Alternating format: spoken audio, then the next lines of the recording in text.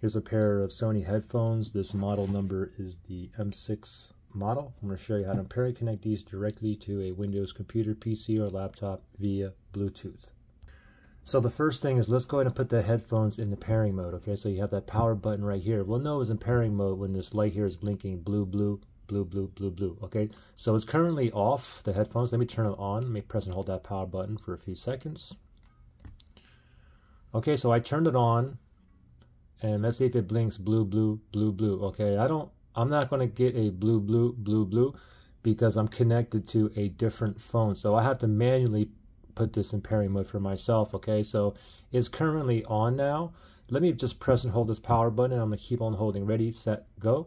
I'm going to keep holding until it starts blinking blue, blue. All right, so still holding here. It's turning off. I'm still holding onto the power button.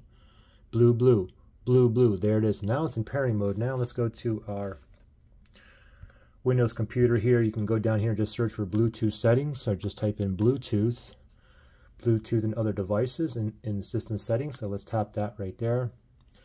Make sure Bluetooth is toggled on, and then tap up here, add Bluetooth other device. So we're going to go ahead and select that. We're going to tap on the first one here. It says Bluetooth right there. Let's tap that.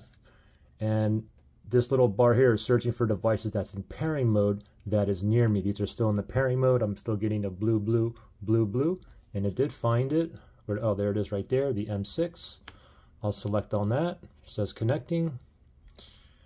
Device is ready to go. I heard a little chime on here, so we're connected, and I can tap on done right there, and you can see it says connected down here.